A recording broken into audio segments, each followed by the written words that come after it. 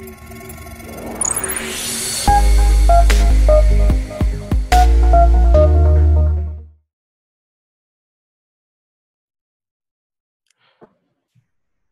right, great.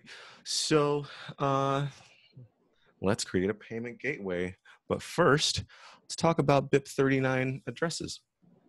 So there's a lot of stuff that you're going to be pretty fresh on in terms of not having worked with the technologies before. I'm going to just really quickly going over. So I don't know what your facility is with Node. It's not too terribly difficult. I've got a small project here with a couple of files in it. Let's just go into it. So I use Vim. Don't get alarmed. It's a kind of an interesting text editor, huh? Yeah, I'm an Emacs fan. But yeah. Oh, okay, cool. Yeah, I use neither now. So. Okay, very cool. Yeah, so this is a pretty much empty project right now, but what we'll be doing is bringing in some things from a couple of other places. So BIP39 is its own package in NPM. Mm-hmm. So Node Package Manager. Gotcha. Familiar. Yes. So essentially, it controls the mnemonic code for generating deterministic keys. This is like, let's say you happen to have, I'll just start one up. So let's say you happen to have, oh, can't find it, sure. All right.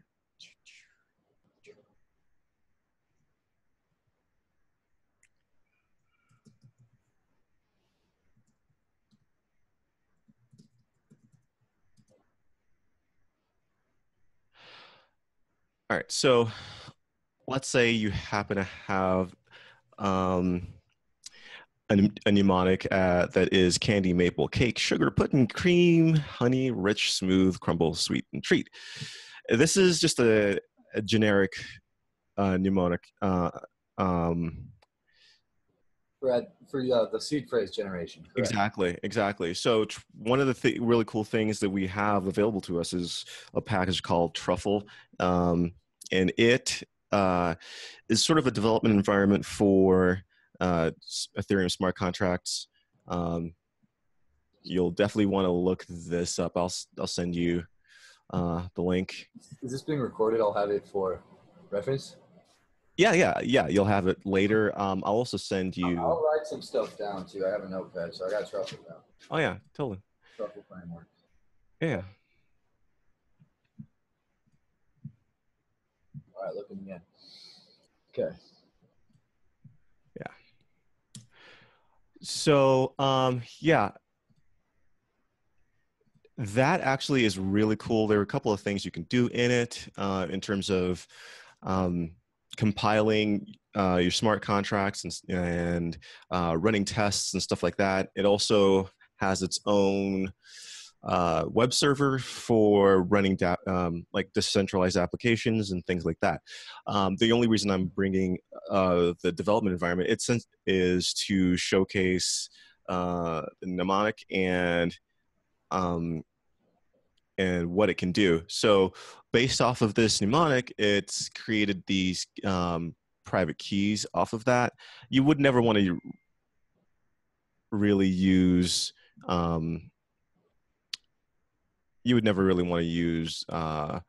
this in production because everyone has access to this particular phrase. But what it's generated are all of these addresses, right? All of these private keys and all of these accounts, which are just basic Ethereum addresses. With that, what it lets you do is, let me go to OCC contracts.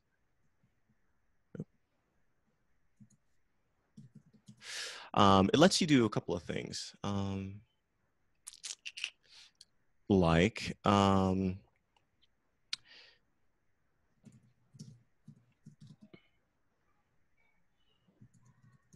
I'm just going to use the network, the Ropstein network really quickly.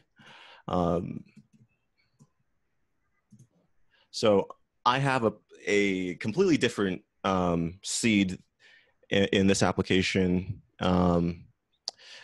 And it's going to generate a bunch of them. And indices matter, so like index 0 through 9. And I have some other neat stuff in that script that will check the balance of the addresses and display them as well. But all of this is controlled through BIP39. So through a couple of utilities, there's the HD key, Ethereum.js, utils, and stuff like that. So all of those things help. What I would like to do is get you to where you need to be in order to work on the first piece. I'd like to get this in progress over here and start work on it. Maybe assign that to you. To generate addresses from the HTC phrase. Yeah. So. And that's what you use you use that other just function to get the file and read it from kind of behind the server lines and use it to show it to the merchant, or is that for the generation of addresses that we would reuse for a merchant to receive? That's for the latter. So what we need is essentially, I need the generation piece pulled out of these other projects. So I'm going to send you some files and some guides. Probably going to list them inside of this issue, but I need that to be mostly standalone. And testing for in terms of testing, I tend to use Mocha in Node. So okay, cool. Yeah, so I'll kind of set up the sort of the stubs for tests and what have you, and use that as I can do that if you have other things. I need definitely exactly what the specs of the job would be. So with the address generator, I'm guessing you need to generate it and save it and have that be modular. And so I guess when we're assigning these addresses to a merchant, I'll just keep listening. So I think that is kind of, those two phrases though are my goals for this project, correct? Right. For this issue, it's address generation and I'm gonna go really quickly and look up. Yeah, QR. Okay, so we'll probably skip QR codes for today, but mostly focus on how to generate addresses from a seed. There's going to be a completely separate piece that's wrapped around using PGP to encrypt the seed and having the process for Node run under a user account that has access to that PGP key. So everything's encrypted at rest when we're creating the addresses for merchants. Okay. We don't have access, and anyone attacking the machine would need to get past a lot more Linux infrastructure in order to pull anything useful from the configuration files, because the seed's going to be something kind of like this. So skip that. Yeah, here we are. So in here, I'm just going to print out what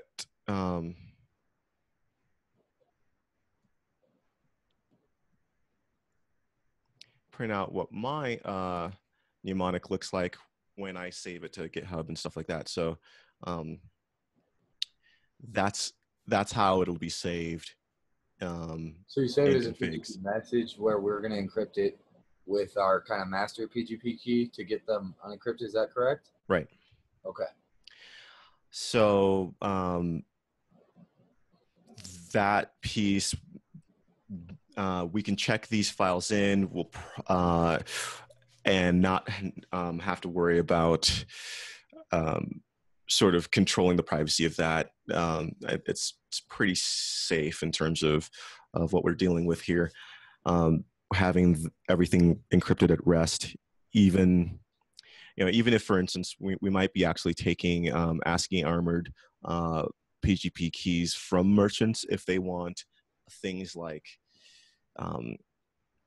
their email or whatever encrypted. So if anyone asked us, hey, who are your users and what are their emails and phone numbers and what have you, only our service account would have the ability to decrypt and send emails or anything like that, any notifications that we need. But just if anyone got into Mongo or something like that, they wouldn't know what the values were, and we wouldn't know what the values were. So I think that's kind of the best way to have it, where we just don't have access to that. So that's a completely separate issue, but first I want the generation of the addresses, and then we'll go and encrypt the seed from which that the generation occurs. So we'll focus on that. That's going to require three packages. So BIP39. Cool. That's the seed generation package itself. Cool. Right. Yeah. So there's that. HD key and Ethereum JS util. npm. Ever have these written down? HD key. Just blanking on the first one real quick. Ethereum JS. Ethereum JS util, and all of these will be put directly into the issue, so that okay, got it. Yeah, so no worries there. And a quick example of how that works, we'll want to write tests on this, sort of just to make sure we can run it. And I think it'll be best if we promisify it, I guess. So are you familiar with promises in JavaScript? Yes, but what do you mean by permissify? Okay, so instead of returning, taking the seed in and returning it, what we'll have is actually return a promise. Are you familiar with the term thunk, like an anonymous kind of promise? Or you return them? Well, so it's not going to be anonymous, but you're essentially just returning a promise. Like, I'm sure I have it in here somewhere. Here we go. So, like so. Yeah. Okay. Yeah. Sounds good. Okay. Yeah. So I understand why. That's what I was thinking. So. Okay.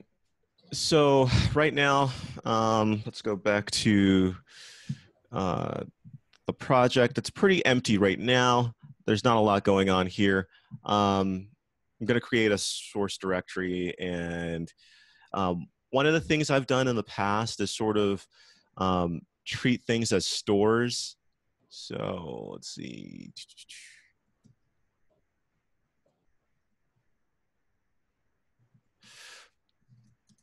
Just going to showcase some of the things I've done before. A lot of times I'll have like static files or whatever share some of the core files. So like they're, in this particular scenario, I'm using React and stuff like that, but I have some core files that are actions, observers. There are some providers, like for instance, what's bringing, how to instantiate Web3, and then there's stores like, get an account, you get the various blocks, get some events off the blockchain. What is, here's one that the only job of this particular store is to get the current gas price. It's yeah. So and most of these things are based off of promises or whatever. So for instance, I'm not sure that the version of these secrets, yeah, so it's not returning a promise at the moment. And it might be in fact that it's a little bit IO bound, but it might be fast enough that we can have this be synchronous. So let's leave that as a to-do to figure out whether or not I actually do need to whether or not we need to return a promise, and we might not. We might just want to return the address, and then just have that, and have a script or two that pretty simply return something that we can run on the command line to test this piece, so that we can just pass it an index or something like that, and let it run. So we'll work together on this, but I kind of wanted to make sure you had sort of a starting point of where to go with this, but that's pretty much it. It's pretty simple address generation off of a mnemonic. The password is going to be pretty interesting, because one of the things we can do is have the merchant send in a password, and that will take that phrase, which you've seen already, and it'll make completely different private keys and completely different addresses if you're using the same mnemonic, but you're using a different passphrase, which is kind of cool. So even that gives you a little extra security in terms of and it's something that we will want to enable in terms of having that in the function, but most of the time it's the password itself is undefined, and all you're getting is the passphrase and not the password. But if we enable something like that, then every merchant would have a completely different hierarchical, like a completely different tree of accounts from the other merchants. It's like an and. You need both to get into the account every time. Exactly. Well, so let's talk about logins for just a brief moment, and then call it a day. I was thinking that a cooler thing than actually storing any passwords at all would be to have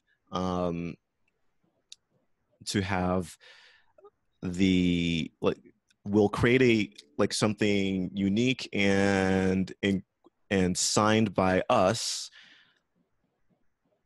The merchant has to determine what it is and then sign it with their key. So and all of that stuff is pretty simple to take care of in a decentralized application. So when they're signing in, they would, let's say they might need to connect MetaMask or connect a Trezor wallet or something like that.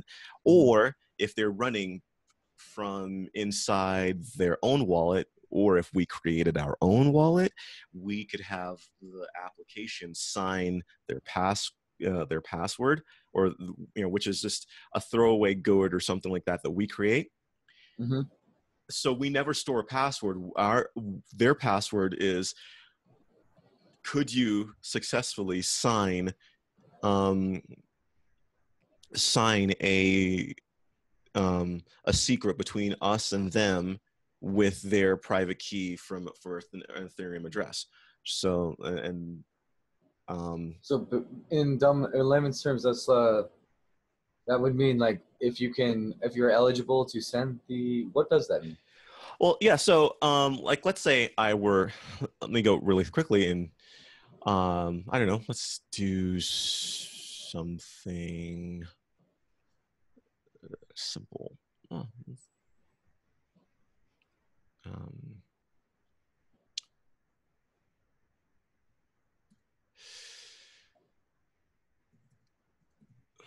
So let's go look at this, and I'm just gonna log into a completely different account here. Okay, so this is MetaMask on the Ropstein network, and I have an account here. Let's see. There we go. Oh yeah, so I've done the QR code generation before, and something we're going to need again. But yeah, so this is going to run a particular. This is that first arrow on the flowchart diagram where it goes to the PayPal-esque gateway, kind of. That's right. Kind of well, something like that. So this whole piece here, where you're confirming a transaction, what MetaMask is asking me to do is to sign this transaction. Now, instead of signing a transaction, what we would do is have MetaMask display the secret and then say, okay, sign this phrase for us and submit that. And what it would do, like, is this the real site? Sort of like a cap, like just to prevent. No, it's like, can you sign this secret? And if you can sign the secret, it's not going to send any money or any or perform a transaction on the blockchain. It's just going to sign it, and we're going to capture that in JavaScript and then send it back to our servers. And if it matches their address and it's signed by them, then that's as good as their login, and they don't have to remember logins because their Ethereum wallet is going to remember their private key, and if they have access to their private keys, that's as good as a signature. Oh, so okay, so all right, sweet, all right. So their private key signs it, and that returns to the server. That's the login for the wallet. Right. Yeah. Okay. Perfect. Yeah. This example is just the old airdrop in Ropstein, granted. So well, yeah. So yeah, that is pretty much it. So let me just reiterate. Yeah. Okay, so to clarify, I believe my first couple tasks are get the seeds generated from the mnemonic and implement what needs to. So the mnemonic is generated, and I need to go from the. So I guess I'm just looking. I was looking at the GitHub. Yeah.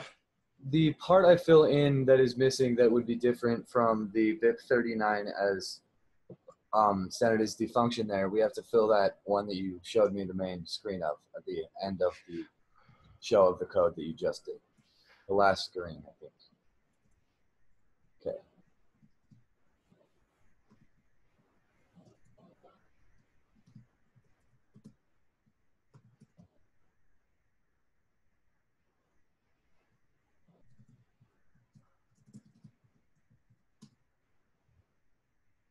So the inputs are seed phrase or mnemonic, index, and password. So. And the mnemonic that's going to be generated, so that's taken care of. Yeah. So for this issue, let's put gosh, what was that?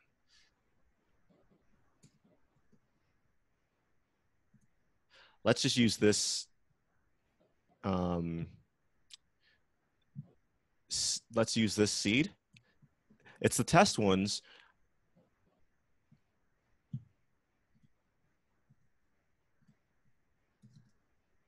Okay. All right, cool. So I don't do that part, and I do the rest. I use the yes after the mnemonic. Thank you for clarifying. Yeah, so we're going to want to play around with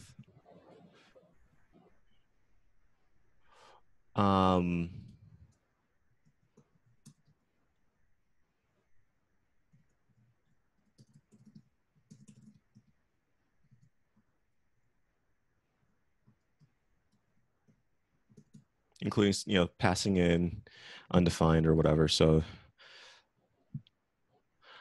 that's pretty much it. Yeah, I took off one piece because I think that's kind of separate.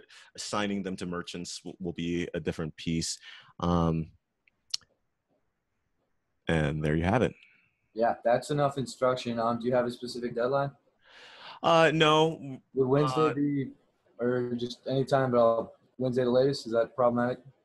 No, not at all. I think that will be, it's more about just understanding the pieces that are the moving parts and what have you. We don't really have a deadline. It's open source work, and it's volunteering. So we're not going to really push that hard, but we do need these pieces in for the first phase, obviously.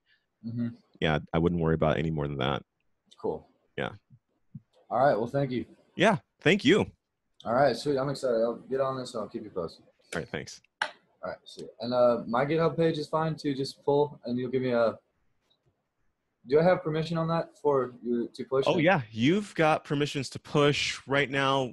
It's pretty safe to push a master, but once we get more than 2 people in there, we'll start using PRs and what have you. I mean, we can do that now if you would like. I don't mind branching. I can do that myself. Oh yeah, fine. Yeah, yeah, but you have access to the repo, so yeah, clone away. All right, man. Sounds great. Have a great night, and thank you for this bit of your time. Yeah, thanks. All right, cool. All right, bye.